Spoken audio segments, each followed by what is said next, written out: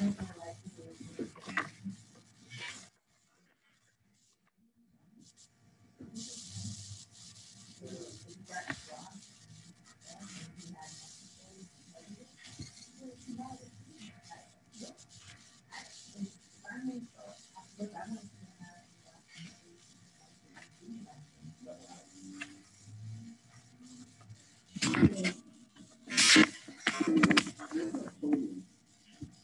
Katie.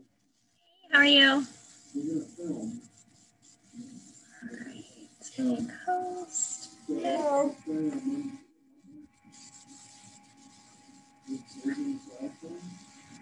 Can you hear me?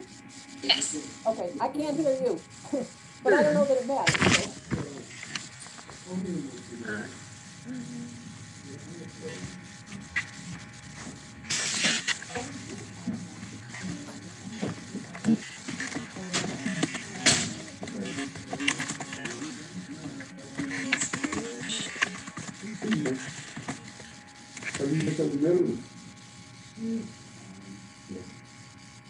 Okay, I still can't hear you, but I guess that doesn't matter. So.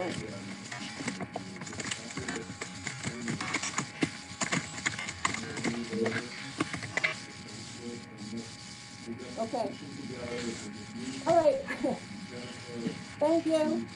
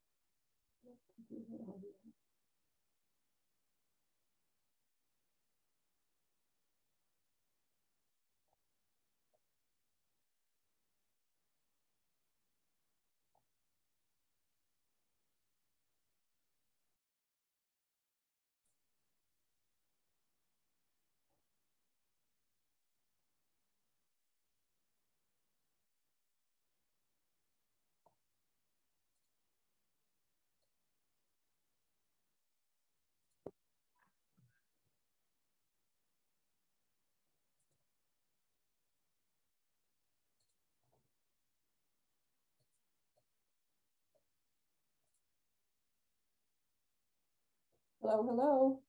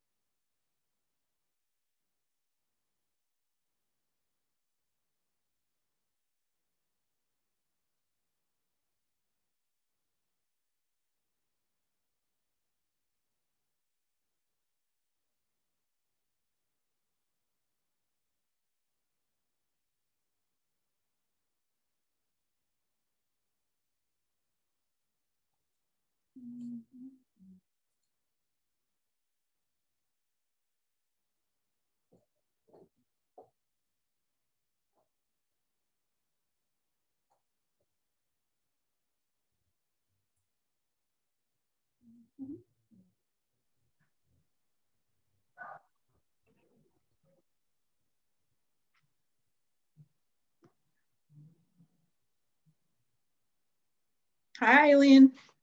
Hello. Oops. Oh, wait, Kevin's calling me. Hi, Kevin.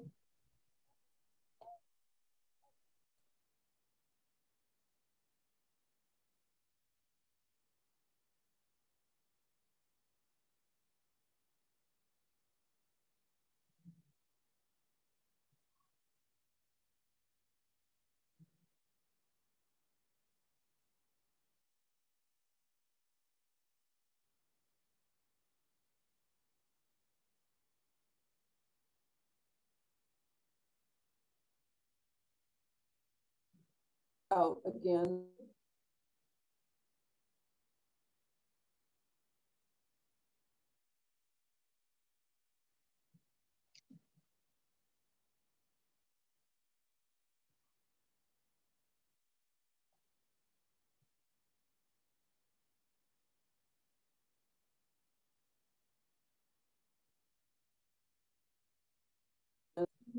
Hey, Lauren, Yep. you have the link handy. Could you send it to Kevin, the Zoom Sure. link? Okay, she's sending it to you. All right, see you soon. Bye.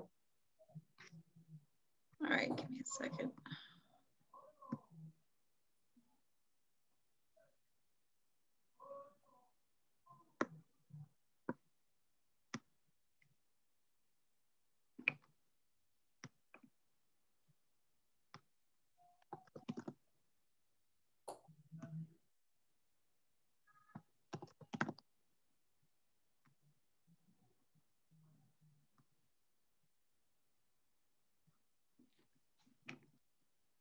All right, I had a couple different email addresses for him, so hopefully.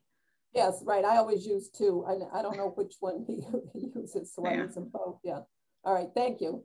I have it somewhere, but I didn't want to get all. I didn't want to lose my Zoom focus here. Yeah, definitely. And I hope yours. I just told him. I think I mentioned to everyone. Everyone should be signed up to get those automatically.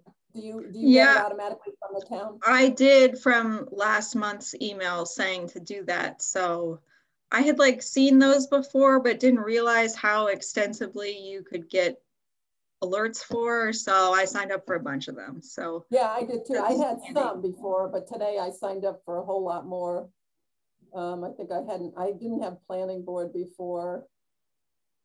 Oh, an agricultural commission. I don't think they meet very often, but I thought given the, we're talking the Hanson Farms now. Right. It might be interesting to find out what they do. And town council I've been on for a while. Not that I go to all of them, but once a while I do. So. It's just nice to like know when the agenda's posted rather than like check the website and see if it's actually up yet. Right. Yeah, and it's definitely worth checking the agenda,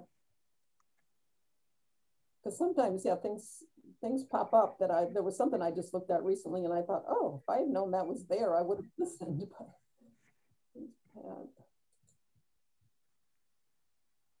Hi, Maureen. Hello. I made it. Hello. Yeah, good. All right, we've got a quorum. Kevin's trying to call in, I assume.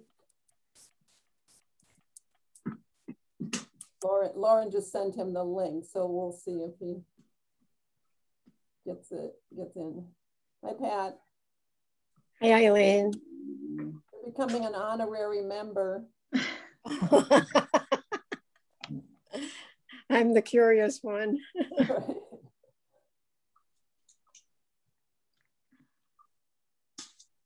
I wanted to show you my frizzy hair today. Oh, me too. Yeah, this is the weather.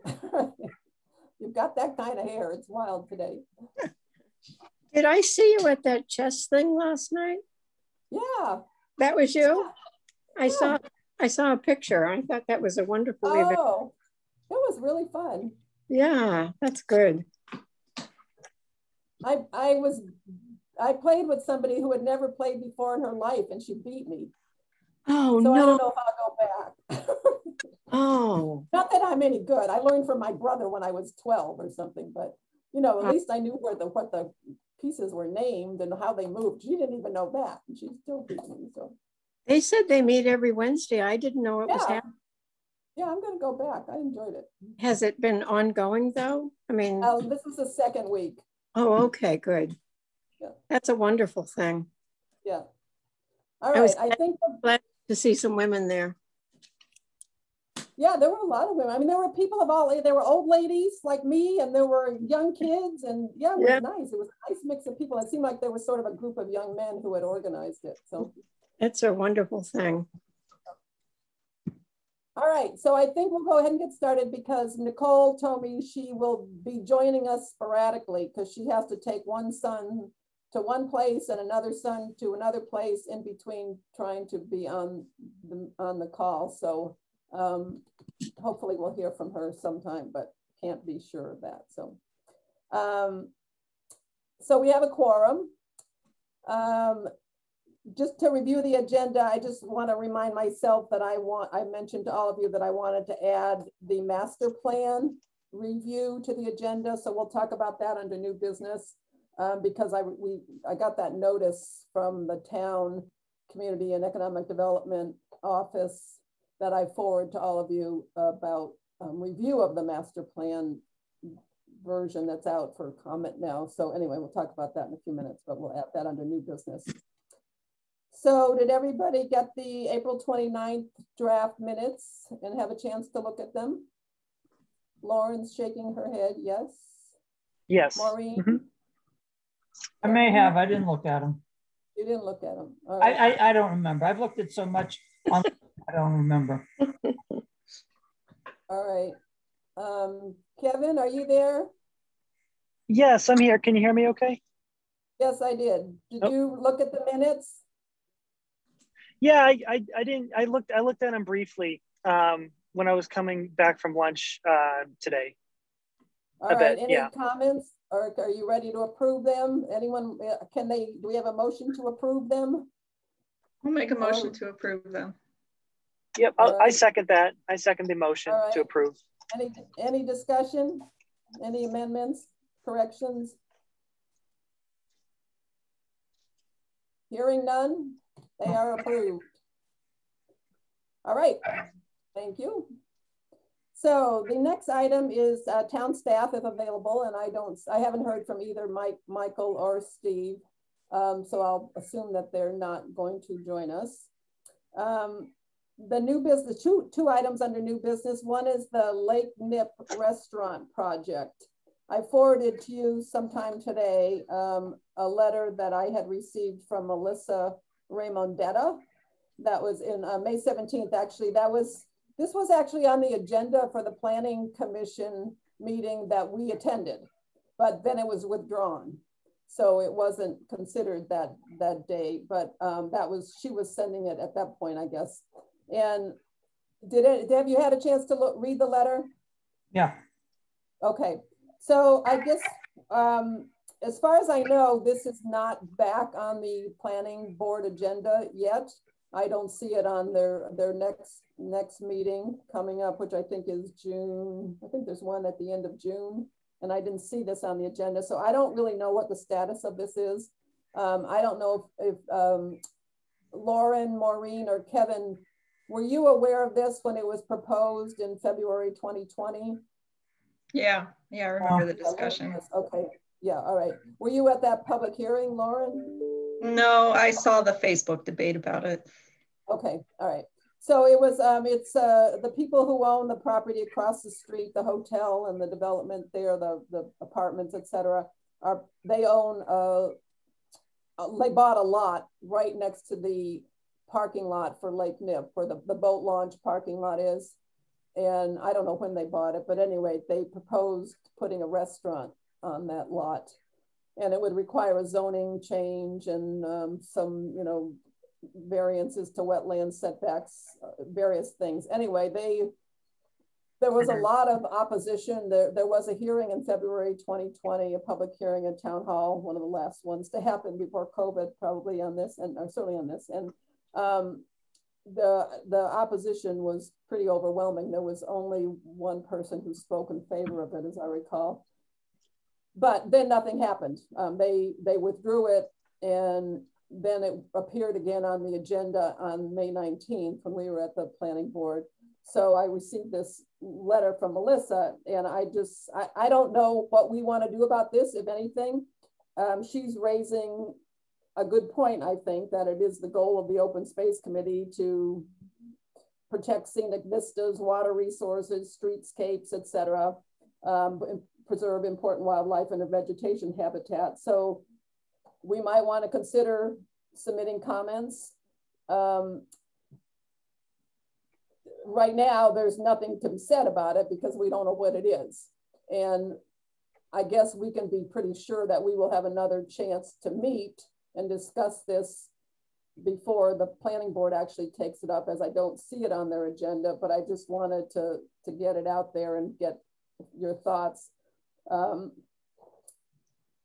Anybody have any thoughts about whether they think this is something we should get involved in, comment on if it comes up? Well, the first thing that just pops into my mind that I'm just kind of curious about myself is do we know what the major reasoning was against having the restaurant there? What was the big rub with most people? Yeah, okay. Well, there certainly were a lot of people from the neighborhood who don't like development in that area. I think there was a lot of opposition to all of that development that went in there.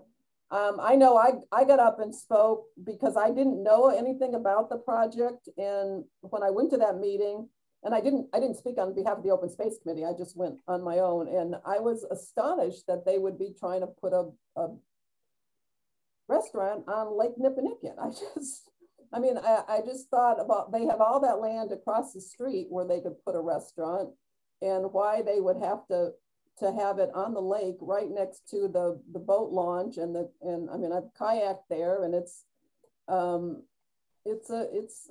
recreational area, and it's one of the really important areas in terms of environmental impacts to the Hockomock Swamp. It's considered a pretty high priority, environmentally sensitive area as far as I know. I'm not an expert on it. And so I was it also seems to me that when you're driving along there, it is nice to be able to see the lake too, which is, there's certainly other houses there, but there's no big development on that side of the lake.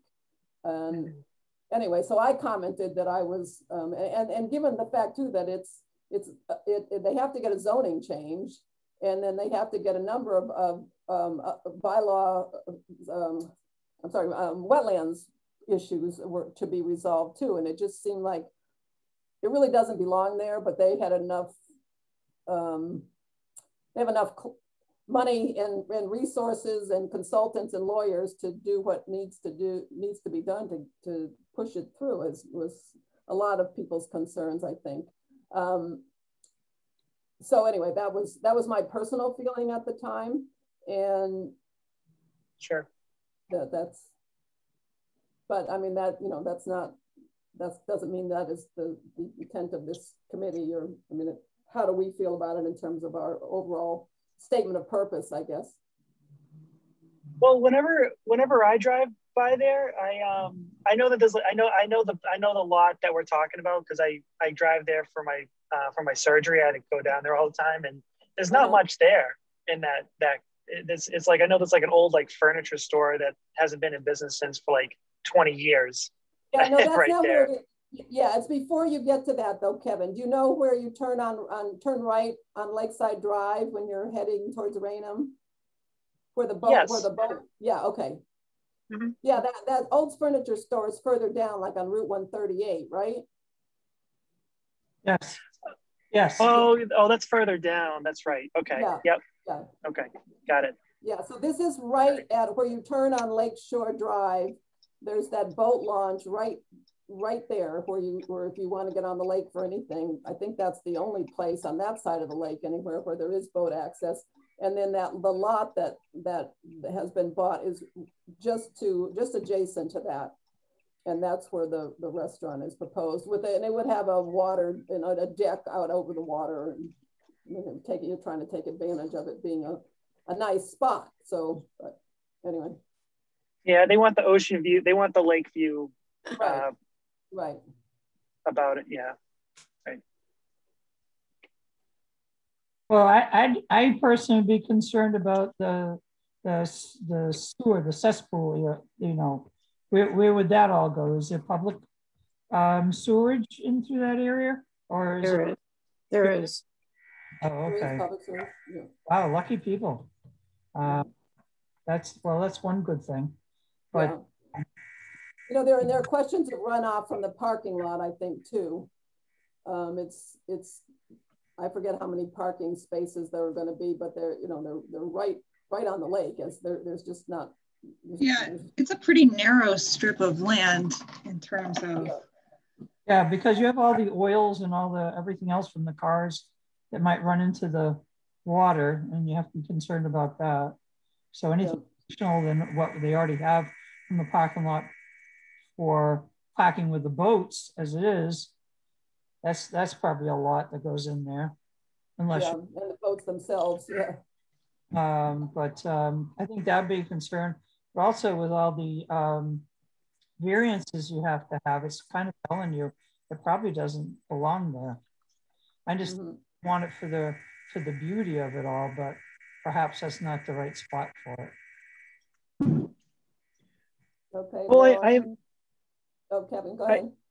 I was just gonna say, like, I imagine the homes that are already on the lake, that are already established there, they have to have their sewerage. It's going to be the same kind of system because they have to tap into the same main for sewerage and for wastewater. I mean, if people can use the same tunnel for that, why couldn't a restaurant? I mean, I know it has more discharge and everything, but I mean, it's kind of the same thing, no? No, yeah, I think Pat's saying yes, they would tie into sewer, but not but the non-point runoff from the parking lot does not go into. There's no way to collect. That is not collected through sewage system.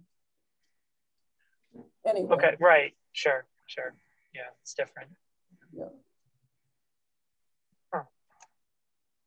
And Pat, you said there, what is there? There's a creek that runs, is it under the highway, the road, or?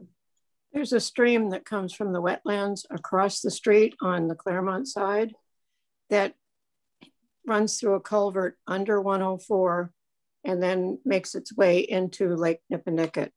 Now I know there are strict regulations, environmental regulations, that you cannot build within so many feet. I think it's 50 feet of that stream. The wetland setback they're looking to have removed is 100 feet because they wanted to build right at the edge of the water. Just a lot of variances and waivers that just don't seem acceptable, at least to the neighbors, of which I am one. Well, I'm not a neighbor, but I don't think if you have to make that many variances, it's just not right, because then you need residents for the next people who want to come in and do something. That's true, and it's zoned residential. It's zoned residential. That's what the house that they bought, and they we'll just change the zoning and and keep on going. Yeah. Right. So, that's because once they build one building, then who's to say they're going to say, oh, well, there's already one here. Why can't we do a second one or a third one? Yeah, and that's what this letter from Melissa Ramondetta points out. She says that it appears that Claremont owns a number of other parcels along that besides this house. So whether they're acquiring more land there or not, I don't know how long they own those others or how big they are or anything, but anyway, because it could be one of an initial set of proposals. Who knows? But Those are very tiny lots that they bought. And I Got think it. they got them from the Commonwealth, but I'm not sure. Okay. The other thing that there certainly were a lot of comments to this effect, you know, at the public hearing. Yeah. You know, just the number of variances and ordinance changes and et cetera that are required. I mean, I know that was my comment. It's like, why is this even being proposed, other than because you've got enough money to hire the lawyers and consultants to do what you want to do and change all the rules for you. And the planning board that evening seemed ready to vote it down. But there was a decision at the end to, and I shouldn't say that, because you know, from what I read somewhere, I guess it was just an advisory. They weren't actually voting on the proposal officially at that point. It was, do you remember, Pat? I didn't really know. I'm not that familiar with their process, and there was something I read just recently because I think they were allowed some additional time and they were going to come back, but then they withdrew. Yeah, so we never saw it. It never carried through. Yeah, it just was moot for a while, and then we hear that it's coming back. So we'll have to see what the proposal is. Yeah, I'm sure they'll say, "Well, we'll take care of that stream," or "We'll, you know, we'll only want half a waiver." Yeah. All right, but does anyone want to make a motion about what to do on this? You know, it might be we don't know exactly yet what we would be commenting on. We probably need to wait to see it, but at least if it's something we know we want to pursue, maybe if somebody would like to make a motion to that effect.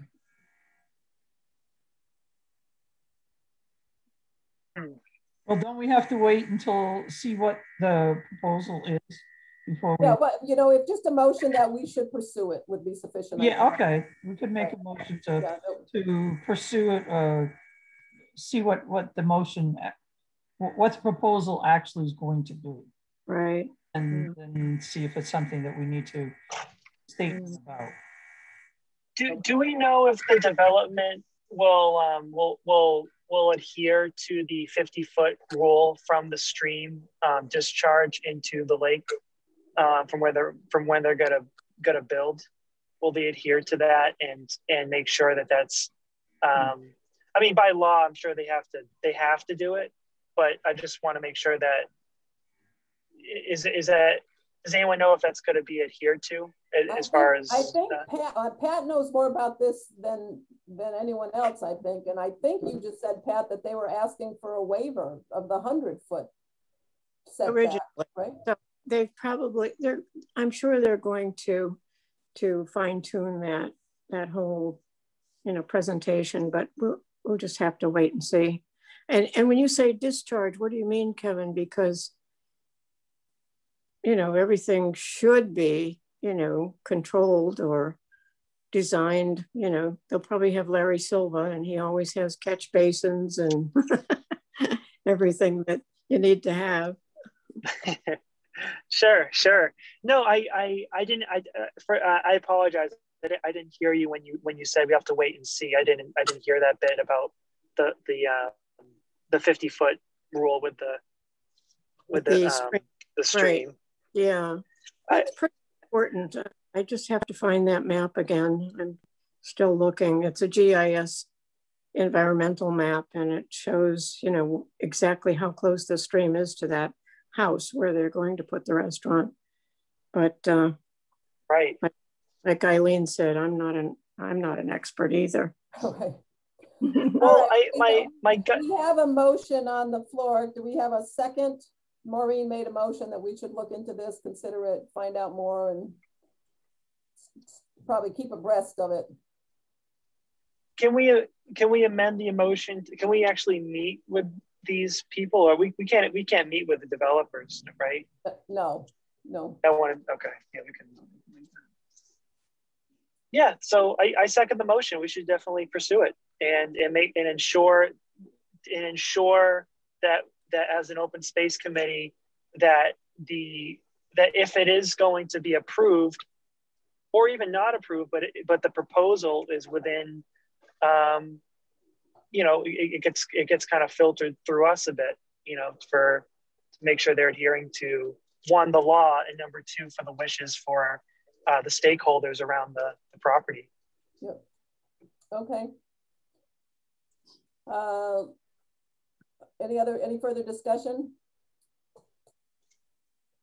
All those in favor, Maureen's motion as amended by Kevin. All right. Okay. Thank you. I will draft something. Read it carefully when it comes out in your draft minutes, because fairly vague, but that's okay. I think we got the sense. We just want to. We need to keep an eye on it, and we may submit comments as it moves forward. So. All right, and then the other new item is the master plan. I sent those comments around that letter from Nicole Salvo. Was anybody else able to open up that Dropbox? Lauren, were you able to? I wasn't able to. I downloaded Dropbox and I tried to get it in. I couldn't. Yeah, I already had Dropbox on and I couldn't open it. Lauren, were you able to? I mean, I was able to open those 2 files that had links right in the email, but I didn't have time to investigate further to see if I could get into the whole Dropbox. All right, well, I cannot, and I sent back to Nicole Salvo, who I think is new in the Community and Economic Development Department. I'm not sure, but because there was not a Word document attached to it, and she did send that out to me again, but I couldn't tell if she sent it out to everybody. I told her I didn't find it, and she said, "Oh yeah, I'm sorry, I forgot to attach it," but I don't know if she sent it out to everybody on the list or to just me. It was just a short summary of it didn't include all the plan. It had the time frame and how they wanted comments, etc. But yeah, and then the other thing that opened up was the matrix, which allows you to make comments. And they want comments from every committee as a committee. And I think they want them by the end of June, but they note that that may be difficult for committees who only meet once a month. And so they're giving us the option of submitting them later. So I think that's probably what we'll have to do. What I'm gonna get in touch with her. I was hoping that maybe someone else on the call had tried and been successful and could help me, but as none of us have, I'll have to get back with Nicole and find out what it is we're supposed to be reviewing and how we get access to it, and try to give it all to you. And then, I don't know, I may try to convene a special meeting at some point to see if it's really something we want to submit substantive comments to, if there's points in there that we really need to make, if there's omissions that we think need to be addressed, then if it's important for us to do that, we may try to have a special meeting, or maybe I'll just confer with them and make sure that it's okay that we submit comments afterwards, and we can do it sometime in early July. So we'll see, but anyway, look for more information on that. Hopefully I'll get it straightened out with her and be able to let you all know how we go about looking for that stuff. I know it's funny, I was looking at the master plan recently, just partially in connection with the Hanson Farms property. And one of the things that kind of jumped out at me is it actually makes very little reference even to agricultural properties and preservation of agricultural properties in town. I was kind of surprised, but anyway, that may be something we want to bring up. Okay. Yeah, I get the feeling that the master plan is more geared towards like the economic like development and building and infrastructure, and it's definitely more leaning towards that for sure. I got that feeling too. Yeah, you're probably right. Yeah. Okay, so Kevin, when do you have to get off? You have to get off now? I actually have a few extra minutes because I'm going to be a little bit late for my appointment. I was driving from Hingham, so I'm just driving at the moment and talking. And forgive me for not having my video on. I'm just driving. I got to focus, but yes, I have a few more minutes for sure. Okay, great. Okay, and I think Nicole just joined us. Hey, Nicole. Oh, well. Hi, Nicole. Here, let's give her a second. Maybe she's in the car too. Hi, Eileen. Yep. Hi. Hi, it's Nicole. Hi, everyone. Hi, okay. Sorry. Hi, Nicole. That's all Hi. right. Glad you could join us. Do you have a few minutes, or are like 5 minutes, 10 minutes? What do you have? Are you driving, or I'm not driving. No, I'm not Okay. driving. I'm back now, safe. So I got some time. All right, good. Well, I just want to tell you what we did. We just decided we took up 2 items of, well, first of all, we approved the minutes last time. If you have anything you want to add to that, you can, but if so, speak up now. Any approvals or omissions or anything that you saw in the minutes? Nope, I'm good with that. Okay, all right. The other thing we just talked about was that I sent that letter out that someone had submitted about the Lake Nip restaurant project.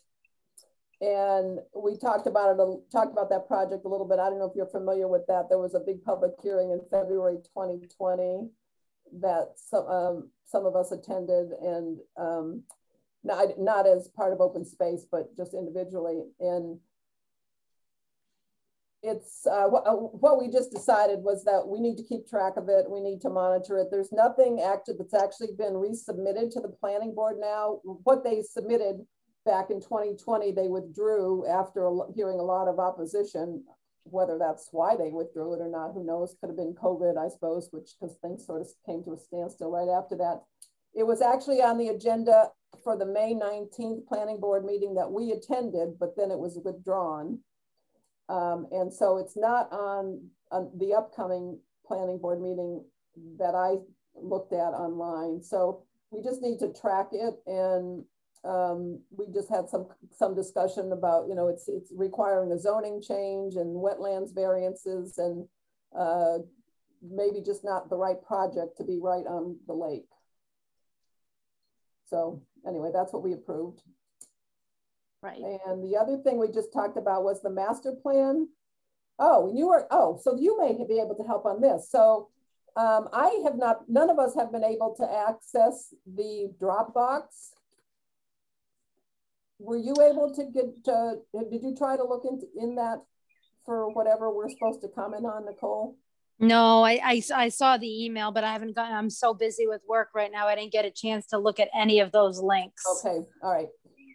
Well, first of all, there was a Word document that should have been attached that wasn't, and that I have received that now, but I still can't get into the Dropbox. So I'll find out what's going on. And they want comments by the end of June, which they recognize may be difficult for committees that only meet once a month. So we'll have to come up with a plan, either submit them late or possibly try to have a special meeting in June just to talk about that if it's something we need to have a serious discussion about. So okay. All right. Well, so, do we also have the flexibility to coordinate comments from our committee by email, since technically we're not like we're just like an advisory group where I don't think we have the same public, you know, access as some of the other boards and commissions. Well, maybe that's true. I don't know. If you read there's like a 3-paragraph introduction that came out with that Nicole Salvo's memo. And the memo was actually from Jennifer Burke, but the email was from Nicole Salvo. And I understood it that it said that, you know, you are a town committee or commission that we think you have an interest in this. Please confer with your committee, and as a committee, make comments. That was my understanding. Yep. Of it. Yeah. All right. Okay. And they're asking for comments from individuals as well, but they do want one document from committees. Got it. Okay. Okay. Yeah, each committee will submit their own like comments. Yeah, okay, thanks. All right, so now we're moving on to that old business. The first item, just the May 19th joint meeting with the planning board. I don't know if anybody has any reactions or comments about that. It seemed to me it was worthwhile. Oh, I thought it was great. I mean, it was kind of short. We only had half an hour, of course, and it was a bit short, but the time that we had, I felt like it was pretty, it was insightful from my point of view. Yeah. Anyone else, any comments?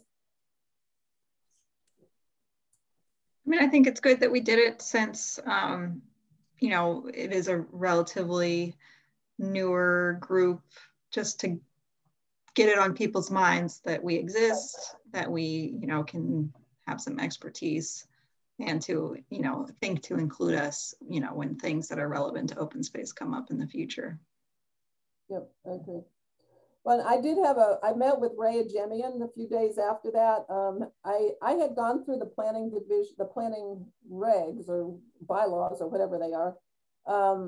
And there's a number of places where the words open space appear, you know, for various aspects of what they're reviewing. And I was just curious about whether they take advantage of those opportunities, how often open space issues come up in their discussions. And I think kind of the message what I got from Ray is that can be a good role for us, to look for, you know, as projects come before them, to be mindful of them and take a look at what's being proposed. And if it's something big, you know, we might want to delve a little deeper and see if there are open space issues that could be addressed that haven't been. So it could be our role to try to bring some of those things up, even though the planning board probably has the authority to do that, the way their regs are written, but maybe they don't. You know, they may have so many other things that come up, so many other issues to deal with in every project, that it might be a role for us to put a little more emphasis on that. So you know, it's a lot of work. I mean, looking at all those projects that come through and you know, going through all those, I think that's a really hard job, that committee. I wouldn't want to be trying to. One thing I notice is that they're like, as the planning board in Bridgewater, they seem like they're insanely busy. Like it's like they must have a lot of proposals before them. Yeah, right now especially, I think. Yeah, it seems like. Yeah. And then, I mean, yeah, that was this controversial as that, you know, the Broad Street project. I mean, that's really that's a hard, you know, really controversial one, and they're in a hard spot, and you know, they have to raise issues that people don't always want to hear, and so I think right. So. Well, Eileen, do you see in the future, what do you think, like, so for example, if we had been formed and the Oldfield Estates was, you know, before planning board and we were aware of it, you know, hence I wonder if we could use, you know, our role as a committee to advocate for things like what we've been pointing out was a shame didn't happen. Like, oh, that project would have been, you know, a great opportunity to restore that rainbow parking, the rainbow playground, you know, things like that. I think that we perhaps could try to, you know, leverage open space improvements as part of, you know, large scale developments where there are negotiations about, you know, betterments to be made in the town. Yeah. Right. That's it. That's it right there. Yeah. Completely, Nicole. Yeah. And I think that, that's kind of what so we got to keep an eye out. Yeah, like in the future, we just have to keep an eye out for these big things that come forward. Could I make a comment? Go ahead, Pat. You know, when Claremont was doing the Flex building over here, it's like a 3-acre building, 90,000 square feet plus parking, etc. Their contribution to cutting down all those trees was $7,500, which is, you know, a drop in the bucket. Yeah. So maybe things like that can be addressed in the future. Yes. I don't mean to interrupt. I gotta get going for my appointment, but yeah, I just want to let you know. I didn't want to blip out. All right. Well, thanks for joining when you could, Kevin. Oh yeah, it's my pleasure. Thank you for thank you for setting everything up, and it's great to see you. Yeah, thank you for inviting me. Yeah. All right. See you later. Okay. See you later. Okay. Yeah, I think that's exactly what we need to do. And I think we, you know, looking at their ordinances, that can give us the place to do that too. You know, we can say, oh, by the, you know, in addition to us just coming in open space, you know, we can point to what they're reviewing and saying, is this appropriate under this particular section of what you use as your guiding regulations and subdivision regulations to do something like that. So.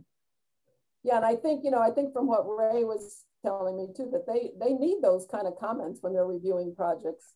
Well, just like, you know, this letter that I got from this Melissa Remendetto, it's good for people in the public to bring things to our attention as a committee, because we can be a voice for the community in that respect. Yeah. And I think we can be a voice for those issues to the planning board as a committee. So yeah. On that idea, is there a limit to the number of people that can be on this open space committee?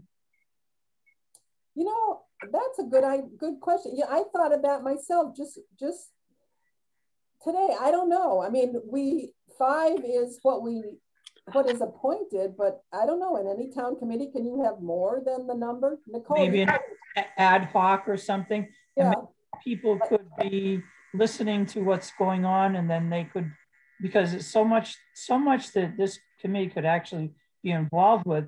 Perhaps we could have some people watching what's going on the planning, but then letting us know, hey, you better keep an eye on what's happening, you know, with that, because there's some construction going on, and maybe you need some input into what's going on here, or there's something going on over there, and maybe you need some input with this, but we can't quite cover everything because we're just volunteers who got to have other things going on in our lives also.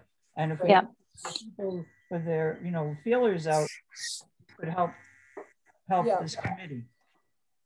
Yeah, that's a good thought. And, you know, maybe it's kind of a project by project issue too, you know, like for instance, you know, maybe Melissa is kind of a go-to person on this project, or Pat, you know, as if this Lake Nipponicket project moves forward. And I'm thinking of, we're going to talk about Wyman Meadow again later on. And I think I mentioned that on the last meeting. I think it was before our last meeting, that I had gone out with Monica Bentley, who's very involved in a lot of town open space. She's particularly involved in the Taunton River Watershed Council, and she's pulling invasive species out of Stiles and Hart, working with Steve Sobel and Harry Bailey and some other volunteers. So she's very interested in lots of things, but she's resisting getting on a town committee. She doesn't want to deal with meetings and agendas and minutes and stuff like that. But she might, you know, be a good person, for instance, in Wyman Meadow, you know, or I know she's very involved in Stiles and Hart, but she's so interested in river access that the Wyman Meadow might be a project that she'd be willing to help us out on too. So yeah, I think that's a good idea, Maureen, that we should all keep our minds open to specific things where we can get other people to help out. Because you're right, there's always going to be so many projects that we might like to examine more closely and comment on, or, you know, be involved in, and we just aren't going to have the time. So you need watchdogs. That's right. I think one named Pat might be helpful. Right, yes. Yeah. Okay, so yeah, I met Monica as well. I went, my son and I actually did some of his volunteer work with her, but you're right. She is, I think she put us on the town Facebook page too, which was kind of funny. Just we like worked for 2 hours pulling this invasive mustard, garlic mustard. So, but she also mentioned that, you know, told me about the fact that the Taunton River has this big long gap as it goes through Bridgewater, where there is no place to put get a canoe in or out. Yes. Which is an access issue, but I'd imagine also a safety issue. So perhaps we could almost link that idea, you know, to safety for, you know, and think of ideas maybe to get funding. Because that typically tips to the top of the table rather than, oh, it would be nice to have this. Yeah. You know, I don't know if that's a valid issue, because she said it's like 10 miles from one put into the next put out or something, that it's really too long of a safe kayaking or boating stretch. So that's what it sounds like. That's pretty, I would have never known that, but that kind of information is good to know. Right. Yeah. Okay. All right. So is that anything else about the joint meeting with the planning board? All right. So the next item is to rescheduling the meeting with the Conservation Commission. I haven't heard from Steve again. I don't know. I felt like if the planning board got us on ahead of time, then maybe the Concom could have as well, but for whatever reason they didn't. So it just didn't seem to me that it was worth however many of us sitting waiting to come up for an hour or 2 hours. I've been to enough Concom meetings to know that they can drag on a long time. So particularly that when we didn't have any particular item that we wanted to discuss or get their approval on. So I think maybe the next thing we should do is just try to get back on their agenda, but have something specific we want to discuss and maybe get some action from them.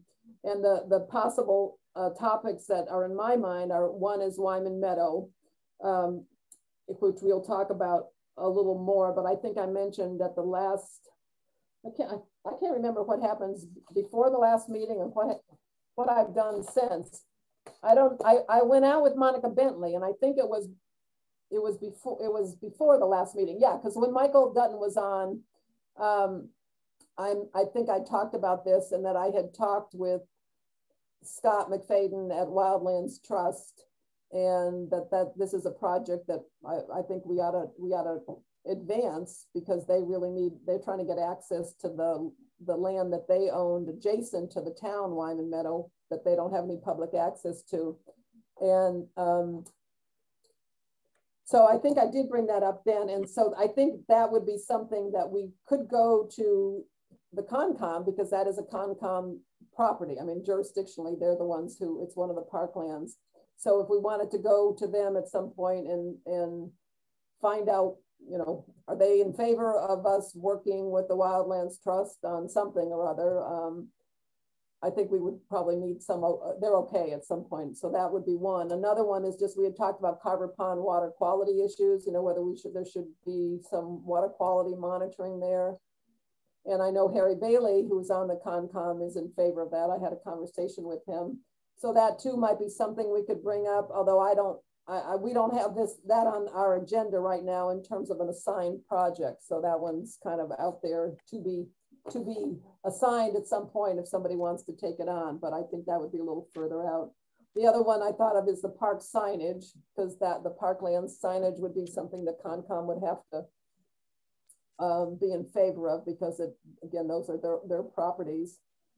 But that one too, I think is not on our immediate agenda. I kind of feel like our agenda, I feel, is kind of full at the moment. I mean, after sort of floundering around for a year, I feel like we do have some things we can really move ahead right now. So I think we ought to focus on what we're focused on for a while. But so my thought is that we not to reschedule the meeting with the Concom immediately, to wait till we have something specific we want to discuss with them. Does anybody have any other thoughts? I think I agree. That makes sense. Okay. Yeah, I agree too. It's the summer, so with people traveling and schedules, I think that would be hard to organize anyway. Yeah. Okay. Yeah. Yeah, I totally agree with you on that. All right. Okay, so the next item is a joint meeting with the Community Preservation Committee. That's taken out. I'm taking that off the agenda. I was on the CPC meeting. Oh, I don't know when it was, 2 weeks ago or something, I think. And this came up. Carlton Hunt was suggesting we have a joint meeting, and I don't know. I'm not sure what the point of it was really. I feel like the Hanson Farms isn't far enough along. We've talked about that at the CPC meeting the last 2 months. And I reported on it to them, and I'll tell you where it stands also. And then the other thing was just, he said, well, we want to, they have a plan. The Community Preservation Committee has their own plan of what sort of open space projects they want to see come forward. And he said, well, you could give us an update on where you are on that. But I feel like that, I don't know, it's premature. I think we have some things that we're working on, but we don't have a lot to report on about them yet. So I suggested that meeting be deferred, and he agreed, and he was going to just tell Gina Glasconi, who's chair of that. So that's off the agenda. So tree committee, Nicole. has that committee been convened? Yes, we had our kickoff meeting the Tuesday this week. So really, we didn't get any, work done. We basically just did introductions, and kind of Michael, introduced all the members of the committee, and we kind of set our kind of official kickoff meeting. And he kind of just gave us a little understanding of the background behind it, including just a quick review of the research that Elijah had done. He's no longer with the town, but he was the assistant planner. And then he also actually shared the research that I had done with the group, and thought it was, really definitely worthwhile, a pursuit. Shirley Krasinski is on the committee as well. And she, I think, felt very strongly about focusing on the clear cutting, and really, refocusing in on that specifically, although everybody agreed, obviously, that all of the significant trees in the town would be worthy of, saving and salvaging, and that would be both on private and public land. The group also consisted of, I got everybody jotted down here, Bill Maltby, who actually is considered the town's current tree warden. How do you spell that, Nicole? Maltby is like M-A-L-T-B-Y. Okay, all right. And then there's representatives from different departments. So for example, Azu was there, who's the DPW director, and the highway superintendent, which is,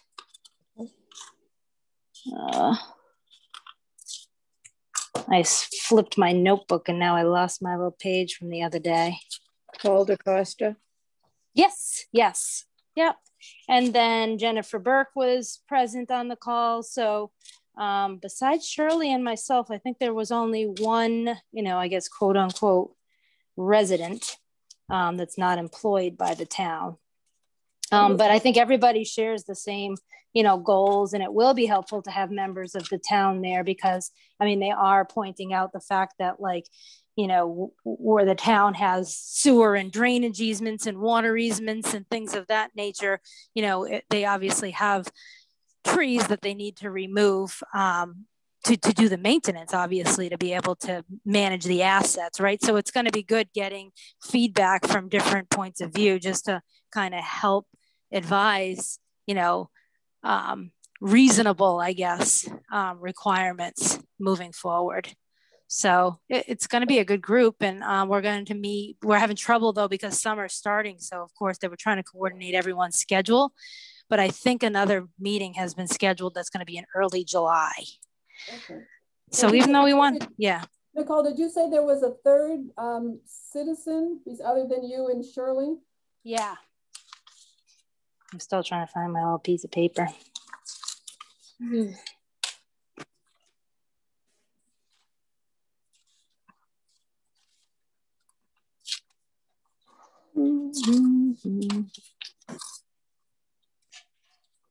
That's if you can't find it, just send it. Yeah, to me. I will. Just whenever I send out the minutes, you can drop the name in. We'll start talking about something else, and then I'll find it. Yeah. Okay. So I think that's really it on that front. I'm not going to do like any more specific research till we meet as a group, to kind of just roll up our sleeves and kind of figure out, where this is going to go. But it seems like everybody's pretty much on the same page. And I think it's just going to be a matter of trying to do something quickly, which is probably impossible to do in a big group setting. Oh, here it is. So it was just Michael, Shirley, myself. No, so that's it.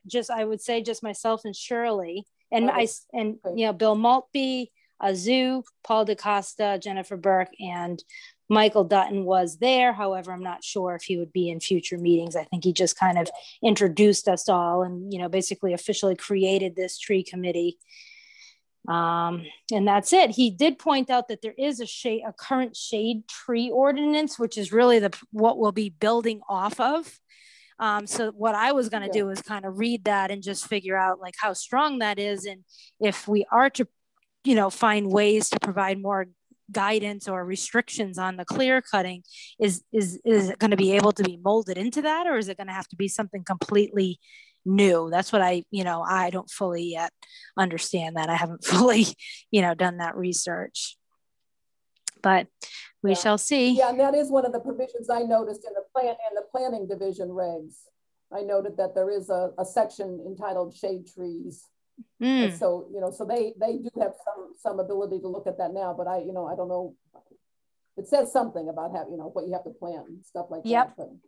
And actually, I happened to be reading the towns. This actually kind of relates to the Conservation Commission as well. But Bridgewater has a wetlands bylaw, which does set forth some more stringent requirements than the, you know, state DEP wetlands protection. And one kind of broad statement that is stated in the front is that part of their purview is cutting down trees or planting trees within the buffer zone. So there is, you know, there may be a connection either with the tree committee or with our group with conservation that we can kind of understand what, you know, what they typically look for in the applications when it comes to the, you know, the tree cutting. Yeah. I feel like the focus tends to be on the very technical because they have to manage stormwater and they, you know, have to do this and that and have these certain setbacks and whatever it might be. But I'd be curious to see if there's, you know, anything more that we can do with the open space actually in the wetland buffer zones, you know, particularly making sure that, you know, it's viable open space, you know, not just left as some sort of like dirt or gravel where they can say it's open space, but perhaps something that's, you know, performs a function for habitat and water quality and everything else. Yeah.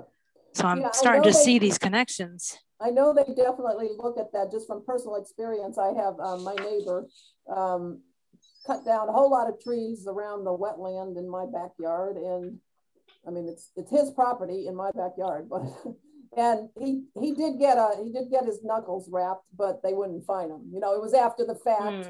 The trees were gone, and they said no, you can't do that. You know, and but it was too late. So, but at least they said no, you can't do that. You know, already you can't cut trees down within, I don't know whether it's 20 feet of, you know, 25 feet above bordered vegetated wetland or whatever. So I think the regs do cover it, how, you know, how it's enforced or how, you know, but anyway. The other thing I wanted to mention, Pat, do you want to mention the, I think I can't remember if I told you about this or not, Pat. But Pat sent something about native vegetation. Did I send that to you, Nicole? Oh, right. Yeah. Nicole, saw. Did I send that to you? Yes, you did. Yeah. Okay. Okay. Oh, okay. Okay.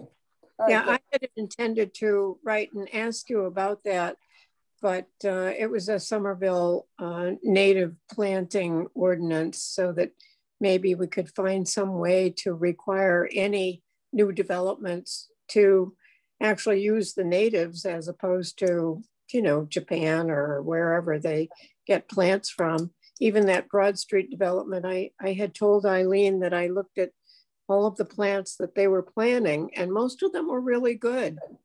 They only had one ginkgo, which is not native, of course. It's a beautiful tree, but it doesn't do anything for pollinators or, you know, wildlife. So if we had an ordinance like that, maybe we can require these developers to be more cautious, to be more mindful.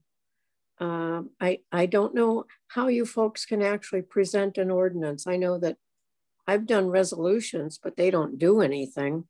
I guess you could have a councilor present an ordinance, or your committee could present an ordinance to the town council for whatever benefit. Yeah, I think part of the tree ordinance, I could imagine, would absolutely, require planting of native trees. I'm speaking specifically to trees. And I would imagine also that the definition of a significant tree or a protected tree would probably for the most part, include natives. You know, it will include natives. I'm not sure if there's exceptions that a non-native, like large tree, is a good thing. I'm not like an arborist, so it's nice to have that. You know, that committee has some more, you know, background in that area. Yeah. But one thing I do know, Conservation Commission, especially because it is a big deal in the Wetlands Protection Act, that I think that they are typically looking at planting lists and helping to ensure. Well, that's part of the submission requirements include landscape plans if they're doing like replanting in areas. So, I mean, I don't know to the degree that they scrutinize every species, but it is part of the submission. And native species are, you know, basically, I don't know if they're required, but pretty much required by the Wetlands Protection Act. So there's a little bit that we could do through that avenue as well. But I 100% agree. I mean, it's both planting natives and also dealing with invasives. Right. That's a huge problem because the invasives are just taking over, which are typically the non-natives. Yeah. And I'm sure you agree, Nicole, it's a lot of work to go through a project like that and say, you know, that's not native, that's whatever.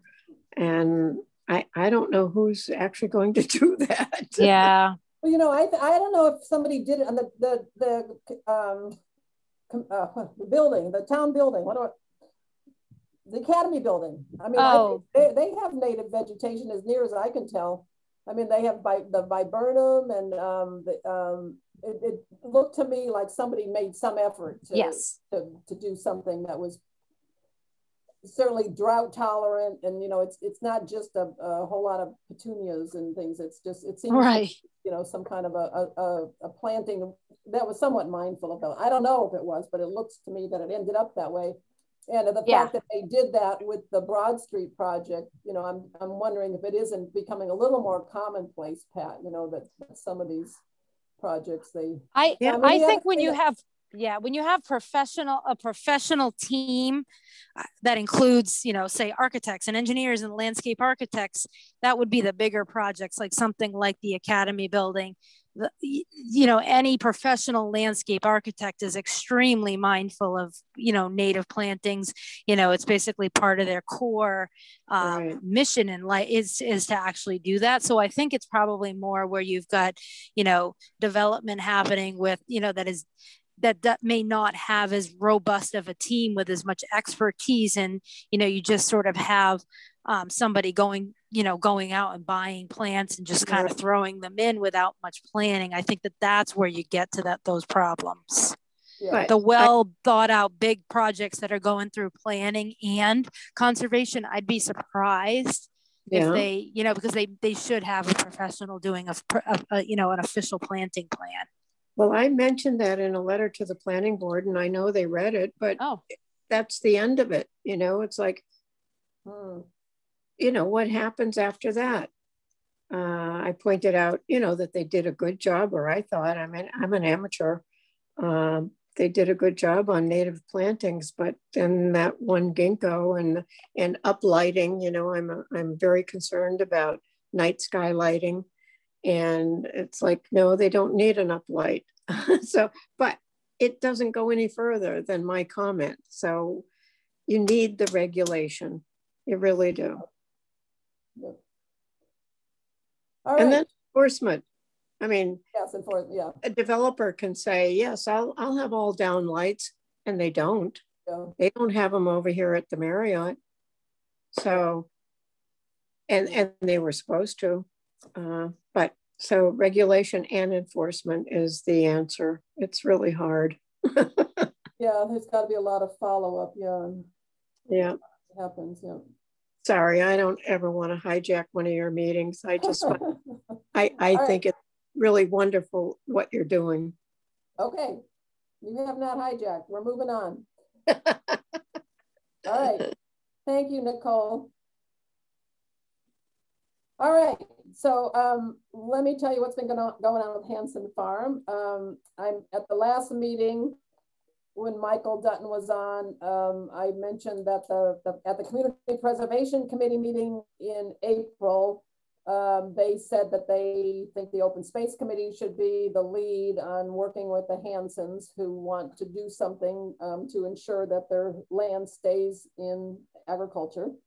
And so Michael agreed that we should be the lead, and I was instructed to reach out to the Hansons and find out where they're at. And I did.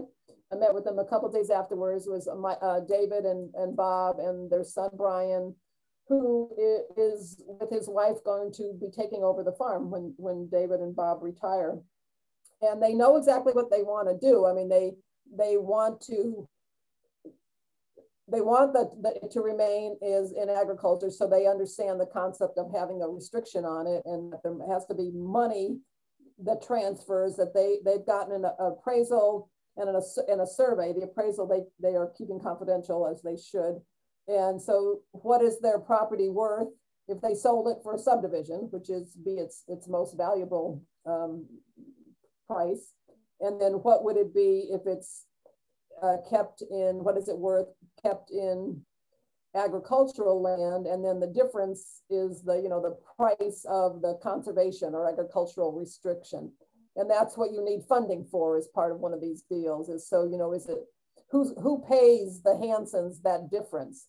And usually it's the town, or it's the state, or sometimes it's a nonprofit that's involved with preserving land. So, but anyway, the Hansons understand all that. And it's really, now it's sort of a question of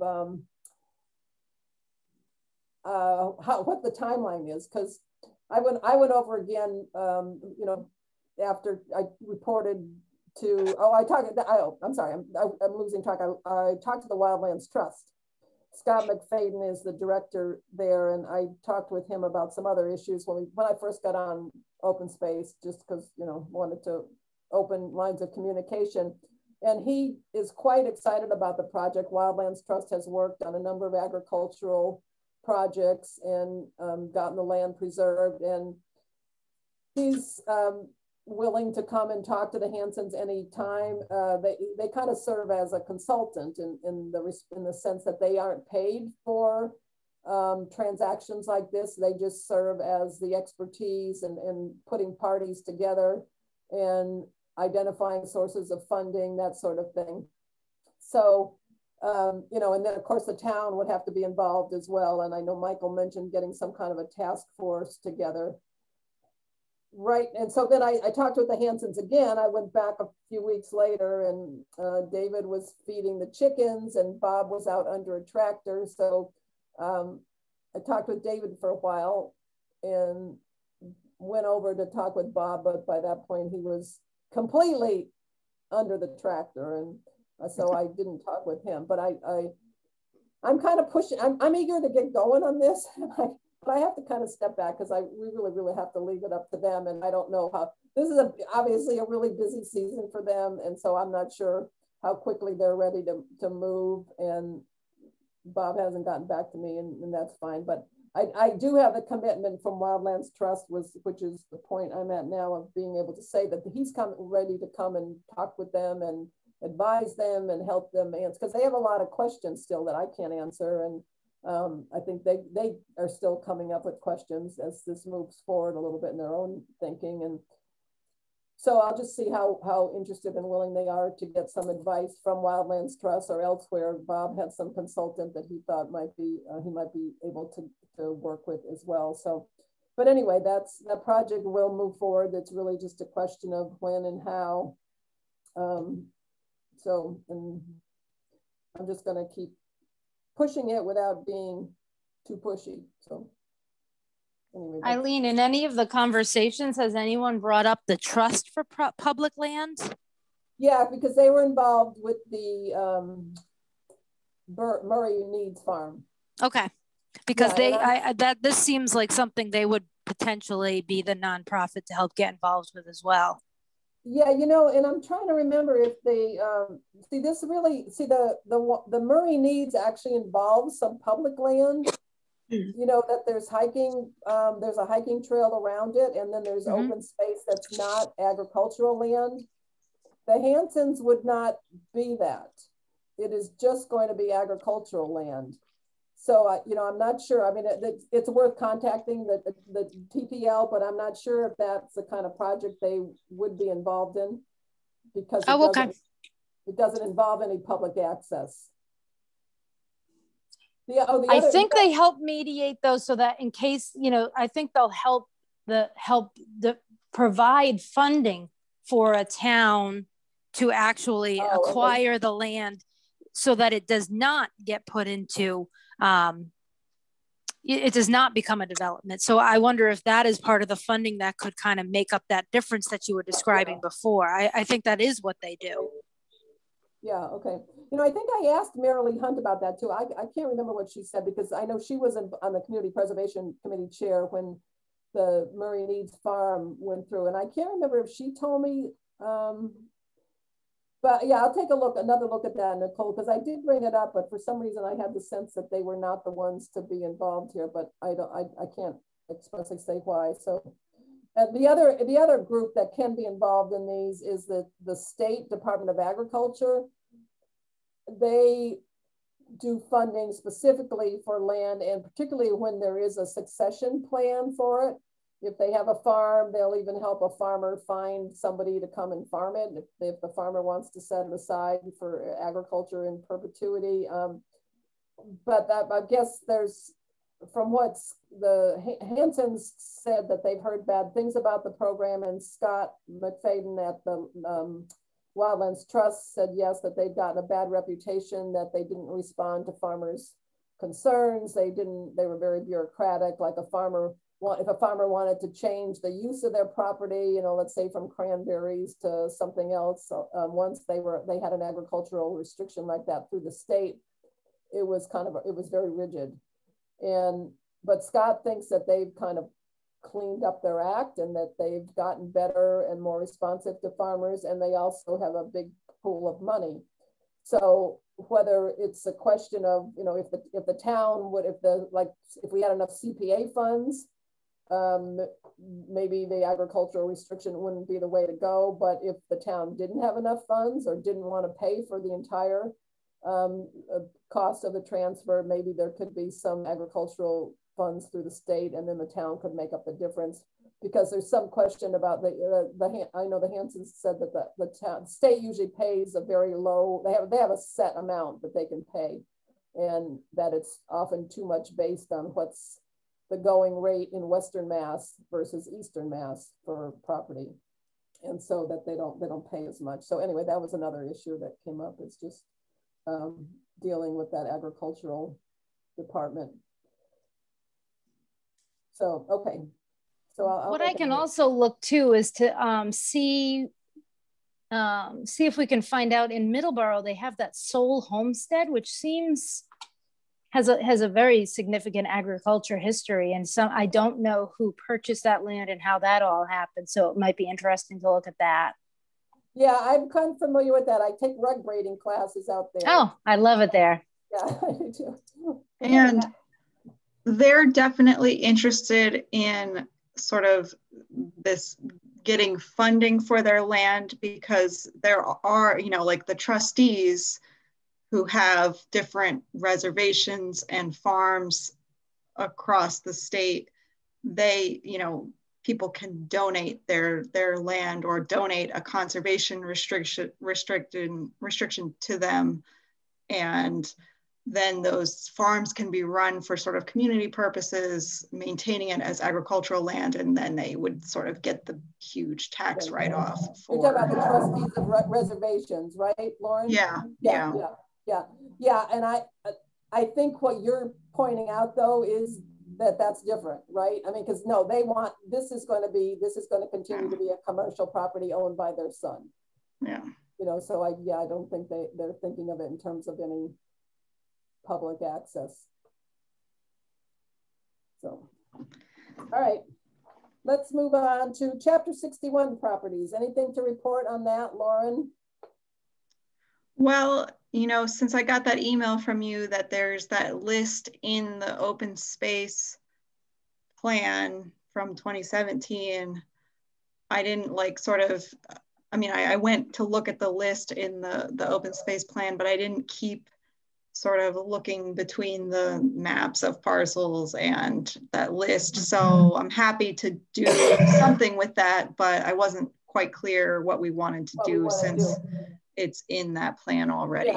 Yeah, I mean, I think maybe that would be the thing to do is, well, first of all, find out how many of them are still open space. Because since 2017, some number of them must be developed. Okay. And you know, and I don't know how you do that. Hopefully somebody at the town could. Well, you sent me that list that they generated recently, so I could cross-reference the two lists to see if some properties are on the old list that aren't on, and vice versa. How recent was that list I sent you? Where did I get that from?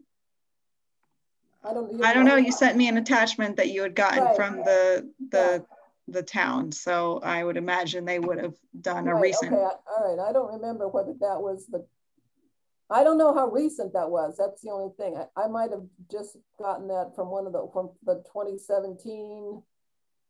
I'll take a look at it. Yeah. Okay. Yeah. All right. But anyway, yeah. And then I don't know exactly what to do with that either. I mean, it's like, yeah, let's find out what's still open. And then once we know that, interestingly enough, one of the conversations I had with David Hansen, he seems to know, well, I mean, I guess it's not surprising. He knows everybody in town. He knows who owns every parcel of open space. He knows where they got it. You know, was it family property? I mean, how much of it they sold off X number of years ago. So my thought was like, maybe when we have this list as clean as we can get it, you know, he might be a person to sit down with and say, what do you think about any of these properties? Do you know if any of these people might be willing to enter into any kind of an agreement with the town to set it aside? There's probably people who know as much as David, but I don't know who they are. And Harry Bailey might be another one, Harry Bailey on Concom. So, you know, that we'll have to figure that out at some point, Lauren. You know, once we'll get get the list clean, and then we can see where to take it. But yeah, the other thing I remember in the open space plan was that there was about, I don't know, like 4 or 5 specific private lands which were even called out specifically as to really supporting the character of the open space and the rural character of the town. So I know, for example, one of them is the property right next to me on Auburn Street. And so they would call it like, you know, the Imhoff Farm on Auburn Street. And so I can see if I can find that again. I remember seeing it because I, you know, kind of tried to use it as an abutter to that property to, you know, oppose the solar farm that was proposed there. But I think that, you know, it could be interesting to figure out what those properties are and sort of see the status of those 4 or 5 that, you know, were prioritized, I guess, as having a significance. Yeah, that's a good point, Nicole. So yeah, so that might be another step then, Lauren, is, you know, once you have that list, then yeah, look through the documents and find out if they are mentioned specifically. In fact, one of the things I was a little concerned about is, I think I mentioned when we were talking about the master plan that it doesn't seem to refer much at all to agricultural properties and preservation as being a priority. And even the open space plan doesn't. The more I read through it, it seems to focus so much on recreation, open space for recreation, passive and active, and very little reference to agricultural properties. The plan that does focus more on agricultural is the Community Preservation Act committee. They have their own plan, and that one talks quite a lot and more specifically about agricultural preservation. So that list that I sent out, that email we just got this week from the Community and Economic Development about looking at the master plan, that would be a good place to look to, Lauren, you know, for these issues, see if there's anything mentioned there. And if not, you know, maybe that's one of the things we use this for is to say, you know, let's give a nod in these documents about, you know, maybe preserving some of these parcels, either by name or just by chapter 61 or whatever, I don't know. And I don't know if they're taking comments at that level. I'm not sure what they're really, the master plan's been in development for a couple of years now. So Nicole's been on that committee, so she might have some advice for us when we get to that point about how to comment. And well, I think like for our groups, since we're supposed to provide comments as a committee, we could have a section in that on chapter 61. Yeah, good. Yeah, that's good.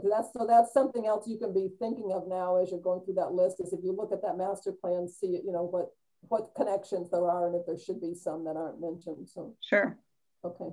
Yeah, I mean, I advocated for it, and it really came out in the public comment period anyway, is the preservation of the, of that rural character and some of the cherished spaces. So, I feel like the comprehensive master plan does support that.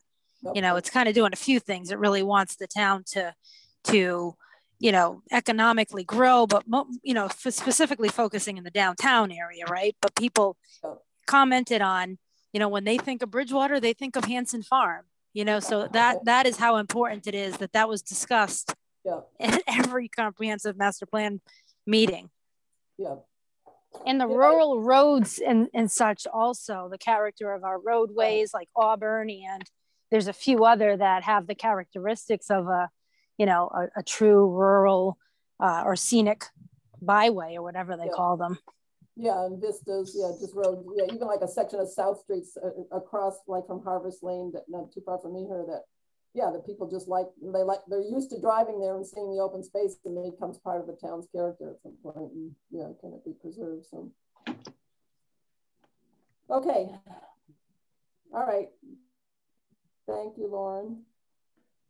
All right, so this thing here about High Street Dam, this is committee's been kind of weird. I mean, I'm on it because Michael decided that open space, historic preservation, community preservation, I think those are the 3 town agencies that are part of this task force to consider mitigation for loss of the historic dam on the town river and the High Street Bridge, which is also historic, which would have to be removed if the dam is removed. And the dam, of course, abuts, or the bridge abuts the Ironworks Park, which is one of the town conservation lands.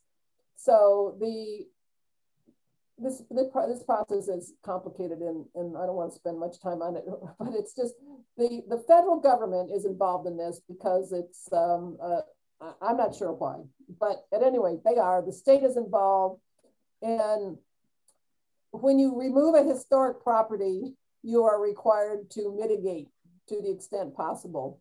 And what we decided in this committee, which included the consultants who are working on the project as well, and who are very well versed in all these historic projects and how you mitigate, is that probably the best we would come up with was creating some signs, some kiosks in the Ironworks Park, and possibly removing some of the rocks from the dam and having a place where they could be stored in the park or adjacent to the park, with references to the historic nature of the bridge and its construction and what's significant about it in historic terms. And it would just be an additional amenity in the park. Some kiosks are already there that just talk about the history of ironworks, etc. And there was some discussion in this whole group about, well, shouldn't we ask for money to restore that large stone building that's been falling down for years? You're leaving, Pat? Okay, bye. Thanks for joining us. Which would be exorbitantly expensive, and the town has tried to do something on that before, and it's failed. The contractors didn't want to do it. It couldn't be done. Whatever. Anyway, what's come out of this is that the state is going to do something in terms of a canoe launch on one side of the dam, or the bridge rather, when it's rebuilt, and that these kiosks would be designed as part of the whole project. And then it was this weird thing, and like we had 2 very long meetings. I think they were 2 hours each. And throughout the meetings, I assumed that part of this mitigation process was that the feds or the state were going to pay for this, but they're not. So the letter came out, the MOU establishing the mitigation agreement, and it said that Bridgewater was going to pay for everything that needed to be done. And my head was spinning. I just couldn't figure it out. And anyway, so Michael submitted a comment letter based on what me and Steve Rogan and Carlton Hunt, who were the three representatives from the three committees, said basically, we don't understand why we're paying for this. So I don't know. That's all I can tell you. I mean,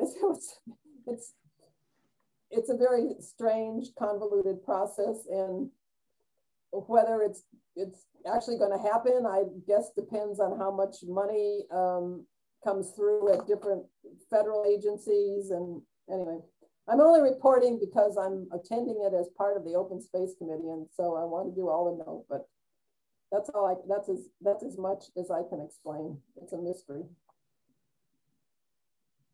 So anyway, I think that's it.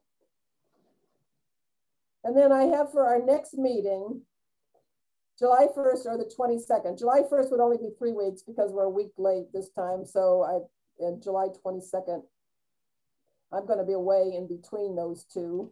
So July 22nd was the next possibility. And then I'm away on July 1st. I mean, you guys could have the meeting, but I wouldn't be able to join. Yeah, me neither. Oh, okay. All right. So then let's do July 22nd. Is that okay? Yes. All right. All right. And then, as I said, you know, if in looking through that master plan information, I think that we need to reconvene to give comments, especially now if we don't meet again till July 22nd, we may definitely need to, if we want to submit comments, we may need to do that. So I will send some notice out, but in the meantime, if you all could take a look at those master plan documents that were sent out, and if somebody is able to figure out how to open that Dropbox and can let me know before I contact the town office again tomorrow or the next day to get some instruction from them about what to do. If you do, let me know. So otherwise, I think that's it. And Nicole, you know, you might be really helpful when you look at those master plan documents. I mean, you're much more familiar with them. You might have a sense. Maybe you and I could have a phone call at some point about the best way to integrate comments and submit them. Okay. Yep, I'm happy to do that. I'm happy to do that. I mean, the good news is that there's a section specific to open space, open cultural and open space. So we don't, besides the executive summary, you know, we know exactly where we need to focus. I don't know if they're giving us the whole document to review or what. I think they are giving us the whole document. Yeah. Yep. The directions do say, like, you know, if you're on a specific committee, like, focus on your section. So there's no expectation that we'd be reading the whole thing. Right. No, I know. Well, some of the content though, might be integrated throughout the whole document. Ours is pretty clear cut. Yeah. Or we might, if we want, we might see things in other areas that are contradictory to what the open space goals are or something too, you know? Yeah. So, but, you know, 100%. That's probably true. So is anybody able to open that or not? So far, we don't know because Lauren hadn't tried the Dropbox yet. And Nicole, I don't think you have either. And plus, okay. Nicole, no, I didn't try yet. Plan committee, so she may not know the secret password out anyhow. So. Well, if you find out, let me know, please, because I did. Yeah. When I find out, I'll send something out to everybody. And if Lauren, if you find it out before I do, or if Nicole finds it out before I do, send it out to me because I'm going to contact that Nicole Salvo in the town office. You know, either next day or two to find out how to get into that. I keep hoping that someone else is going to contact her and, you know, out of that whole long list that she sent out and say, we can't get in this and you didn't attach the Word document, but so far she had only heard from me. So I was expecting that also. Yeah, so maybe no one else is going to look at it till the end of June. So I'm being too diligent. But Carlton will. Okay, thank you, everybody. 5:59. Thanks. How was that? Bye. Bye. Thank you. Bye. Bye.